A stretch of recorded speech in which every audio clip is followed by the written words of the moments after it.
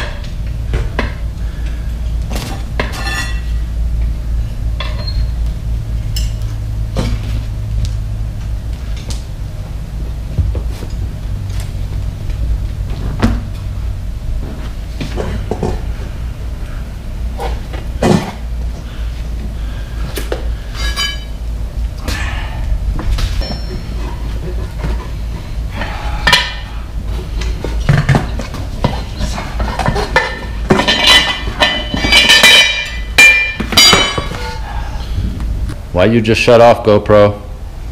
Anyway, thanks to Rusty. Got these fucking rims off of these tires, or vice versa, you know what I mean. Tires are out of the rims are out of the tires, whatever. That'll save me what I thought was $10 a piece. Rusty informed me is $10 total. Whatever, I like my $10. So the rims are done, tires are done, and now I can take the tires to put on the rims. Still gotta find a place that'll do lug balancing. So if anybody's in the Colorado Springs area watching right now, comment below where you know of that would do lug balancing instead of hub balancing. And then I think that's it. So more tomorrow. It's about to rain again. It's getting dark out. Don't care to play anymore. So keep modding.